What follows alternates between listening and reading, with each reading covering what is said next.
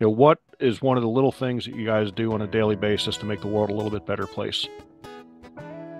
Well, our one of our little mission statements is to find love in the little things, and I think when you're living every single day, find love in those small things, it's going to make you a happier person inside because you're appreciating and having gratitude with the things in your life, and in return, I think that just makes you shine a little brighter, which then makes you have more connections with people. That's kind of what helps me get through every day with a little more joy. And mine's kind of what I just said, just a hello, a good morning, a wave goes a really long way, not only for the other person, but also that's the only way to possibly open up the door and to break through a wall to meet another person and to have a different experience. So I would recommend that to anyone. If you don't do it, if you're scared to wave or to say hello, just start doing it every day. Make it a habit. Yeah.